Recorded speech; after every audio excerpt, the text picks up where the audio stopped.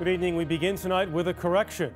That is what's happening in the markets. The Dow plunged more than 1,000 points today, or 4.15%. That puts the Dow 10% below the high it hit last month. That is the textbook definition of a correction.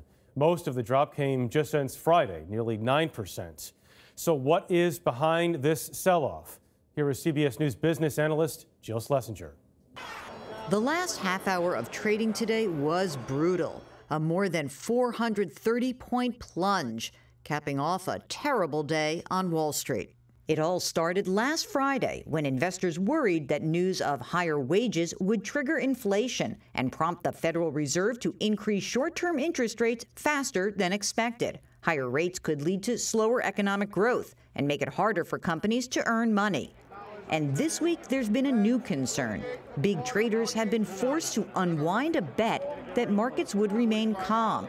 Until this recent selling started, big market swings had been rare over the past 2 years. In November, the VIX, which measures anticipated ups and downs in the S&P 500, had fallen to all-time lows. Many of the best-performing stocks over the last year have struggled recently, including technology companies, banks, and healthcare.